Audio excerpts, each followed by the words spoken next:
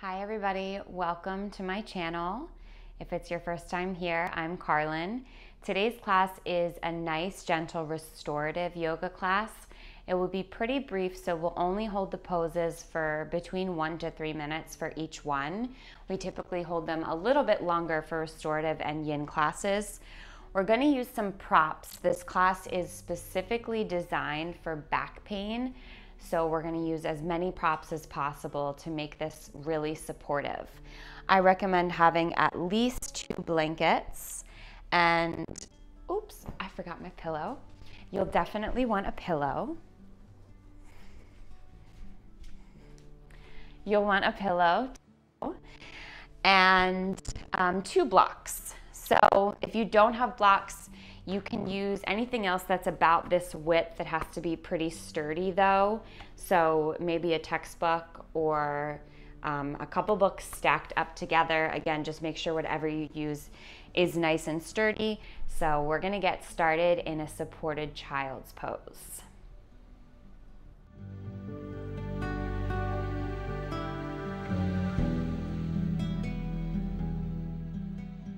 So for this supported child's pose, let's grab our pillow definitely, and possibly your blanket. So all of these poses take a little extra time to set up, but that's okay.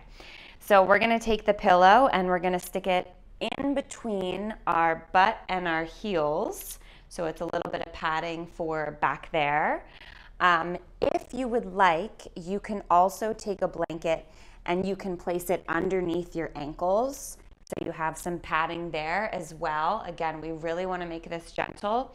And then that second blanket that you have, you can fold it up. You might even use a block or stack your fists. And that's just going to be for your forehead. So as you settle in these restorative child's pose, I like to just kind of interlace my hands over my blanket. Your knees don't have to be super wide. We're just going to take about 15 to 20 breaths here. Nice deep breaths.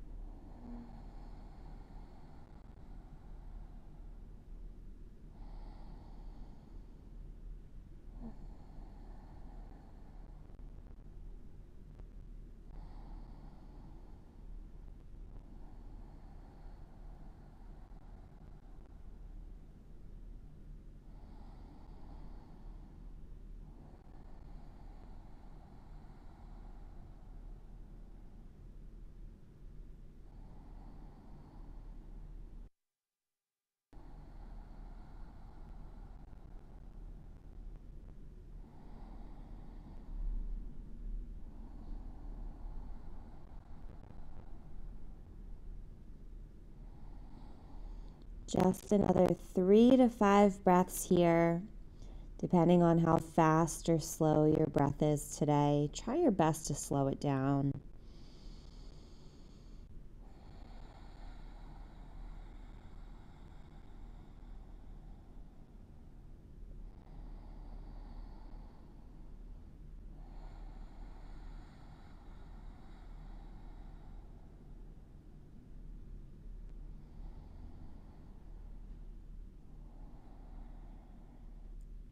And when your body says that it's time, it's ready, you can gently start to come out of this pose, lifting the forehead, coming up onto the knees. You can move this blanket that your forehead was resting on out of the way, and then you can move the pillow as well. And in between restorative postures, we're just going to take some cat-cows. So I'm going to open up my blanket so that it's just folded in half.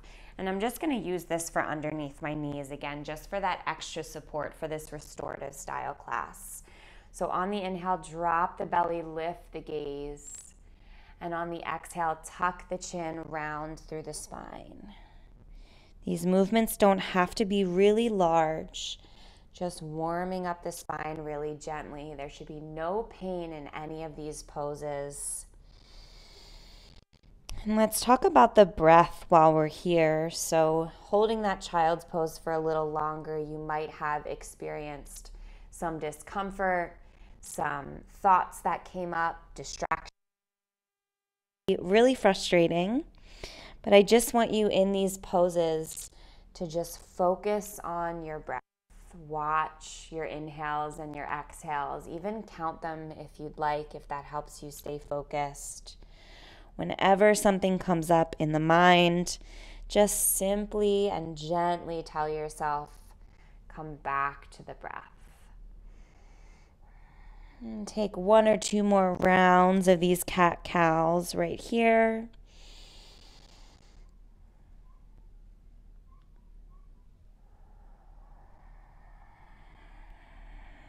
And then we're going to come out of this and set a restorative bridge pose. So this is where you'll be using the blocks.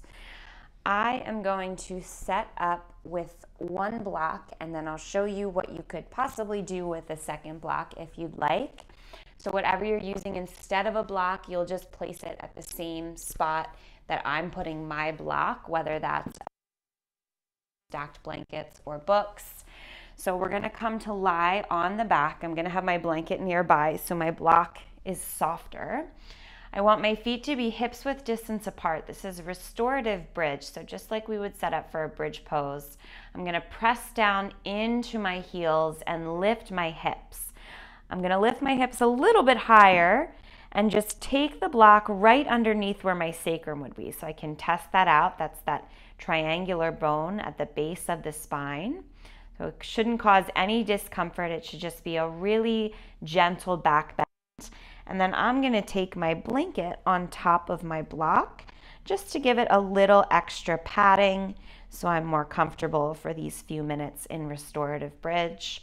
Of course, you can take the block and you can move it to a different height, but I like to keep mine on the lowest height for these restorative poses.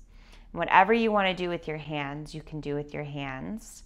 Sometimes I like to take mine out to like a wide W shape, or sometimes even up and over my head to get a little bit of opening in the chest and the shoulders as well.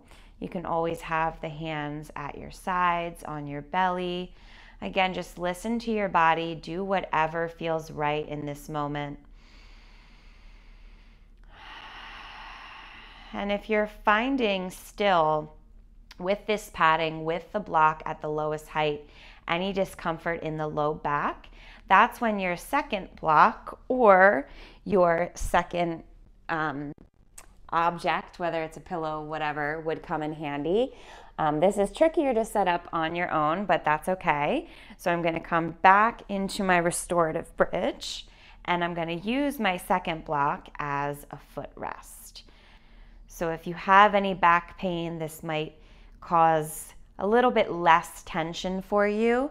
I can always take my other blanket and I can stick that on under my head. So the more your body is in line, the less tension you will experience. I prefer my feet on the ground, so I'm gonna go ahead and go there. If you've tuned me out a while ago, good for you. Just keep breathing. Again, we're going to be in this posture for 1.5 to 2 minutes. Just settle in.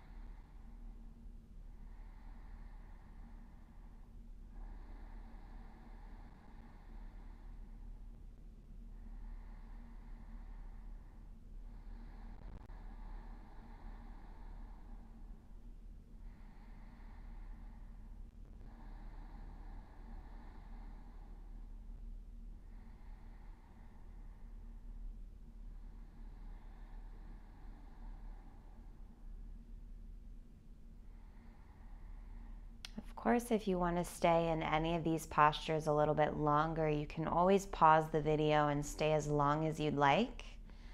Like I said, typically in yin or restorative yoga, these poses can be held for anywhere from 5 to 10 minutes even. If you're ready to come out of this, just take your final few breaths. And when your body is ready, be really gentle coming out of the pose. So if your feet are out long on that second block, you're going to want to take them back to the mat to start. Again, pressing into the heels, gently lifting the hips, and then moving the block and the blanket out from underneath you, and very gently just rolling the spine back down to the ground. And let's counter that a little bit by taking the left leg out long, hug the right knee into the chest, flex the toes towards the face. Keep that tailbone, that low back really planted down on the ground, and just take 3 deep breaths here. 2 more.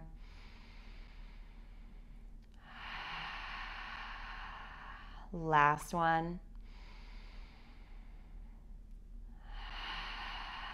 And then we'll switch out the legs. Take the right leg out long. Hug the left knee into the chest. Squeeze it in nice and tight. Tailbone is planted, glued down on the ground. Left toes flex in towards the face. 3 deep breaths.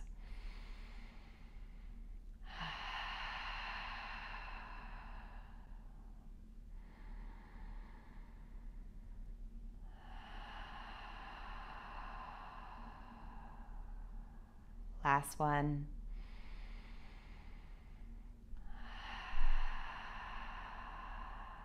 And then when you're ready, hug both of the legs in towards the chest. Just gently either roll onto your side and come to a seated position, or roll onto your seat right from your back. And then just take some circles with the neck. Notice how those postures feel in the body. And we'll set up for another restorative posture. So this one, we're going to take a minute on each side. But first, we want to set up our blankets. So you want to take whatever blanket is thicker. Some people even like to use multiple blankets for this posture. So I'm going to fold my blanket in half. And then I'm going to fold it in half again. And then I'm going to roll it up like a burrito. So I'm kind of creating my own little bolster here. So mine's about this thick. Again, if you want it to be thicker, you could always roll up another blanket inside of it. I like more of a stretch in this posture, so I'm going to double up my blanket here. This takes a lot of work. So now I've just got this thicker burrito, my bolster type prop here. So I'm going to take my blanket and my blankets, my burrito, and I'm going to place them about 3/4 up towards that. And we're going to take a side body stretch here. So I'm going to come onto my right side, and my right side body here is going to rest on the bolster, on the blankets. And then I'm going to use my right bicep as a pillow, and I'm going to take my left hand on top of my right.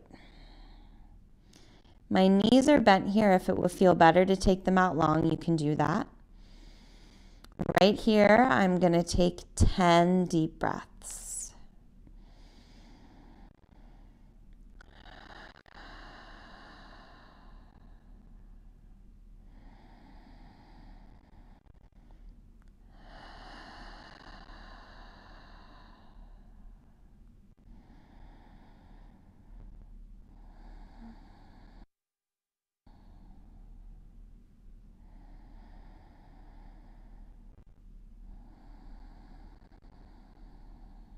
About halfway there.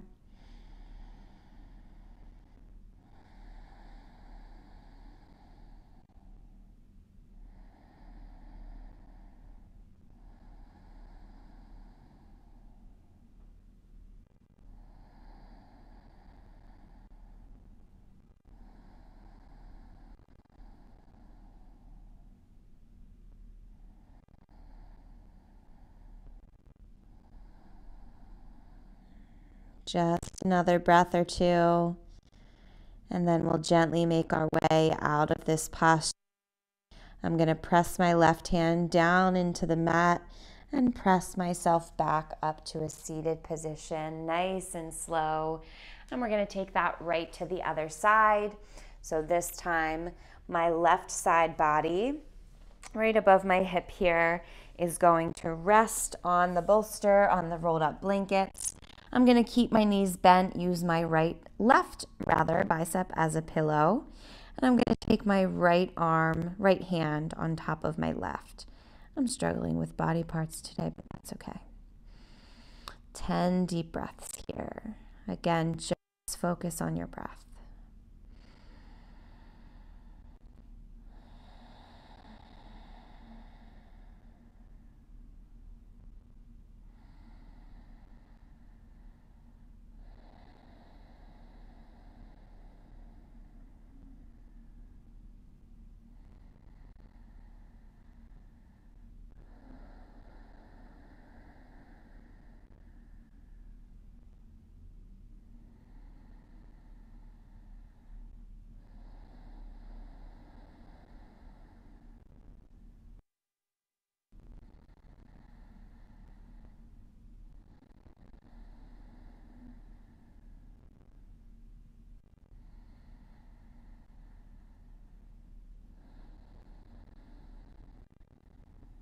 A little more than halfway there.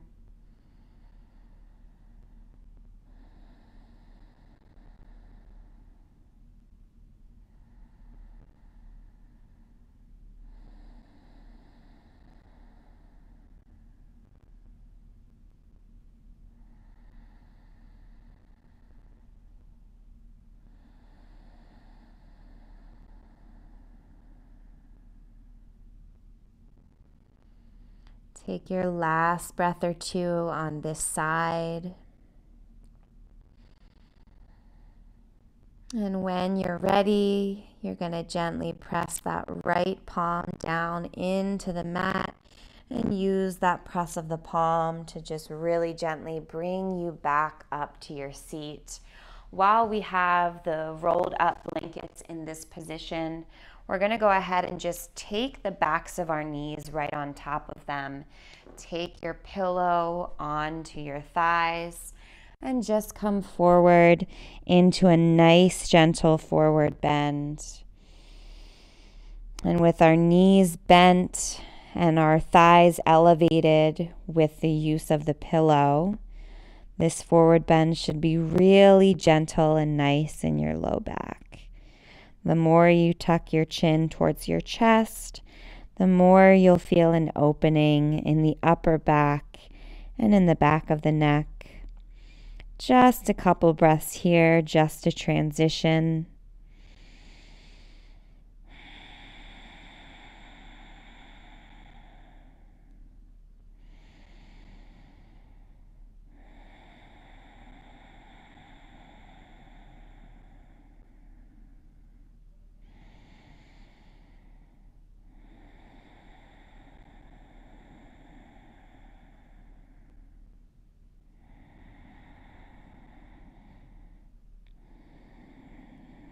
Take your final breath.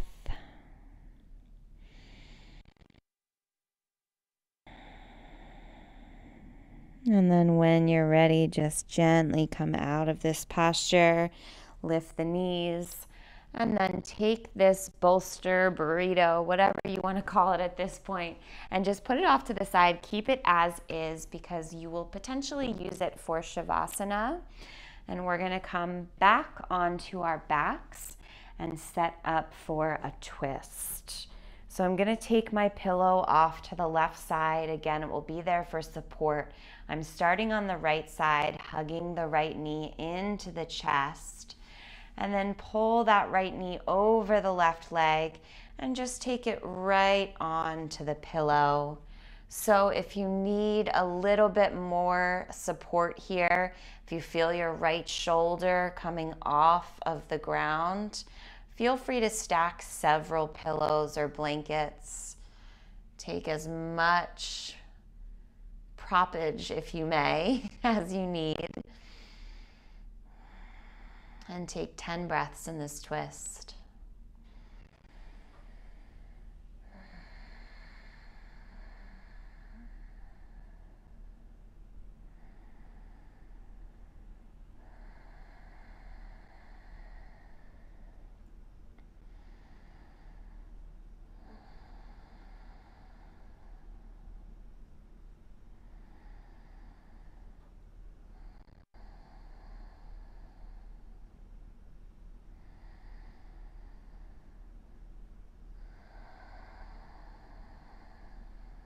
Two to three more breaths on this side.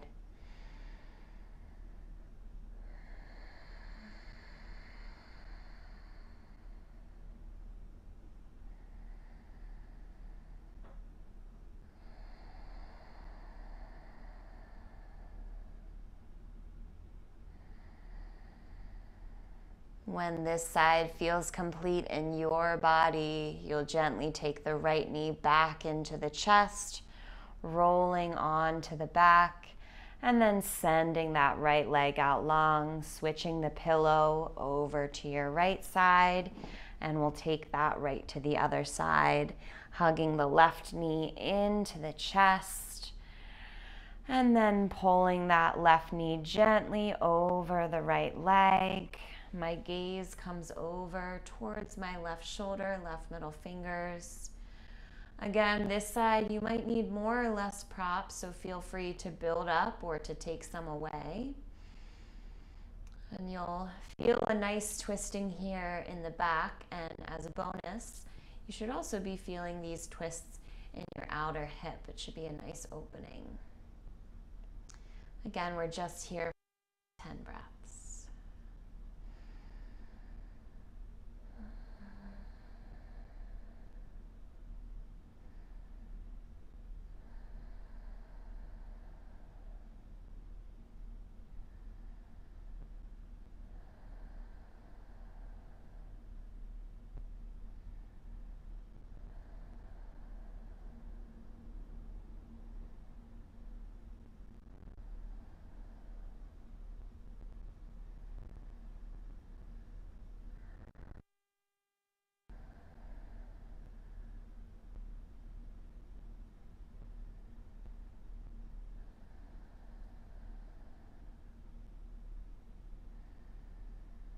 Just 2 to 3 more breaths on this side.